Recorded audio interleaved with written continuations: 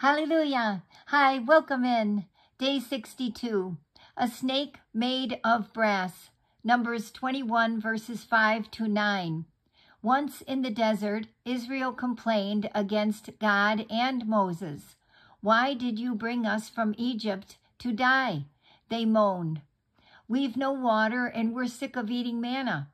God became angry and he sent poisonous snakes into the camp. They bit many people who then died. Israel came to Moses and said, "We've sinned." So God told Moses to make a snake out of brass, hang it on a pole. God said, "Whoever looks at it will not die." Moses did this. People bitten by a snake looked at the brass serpent and lived. Questions: why did God send the poisonous snakes? What did God tell Moses to do?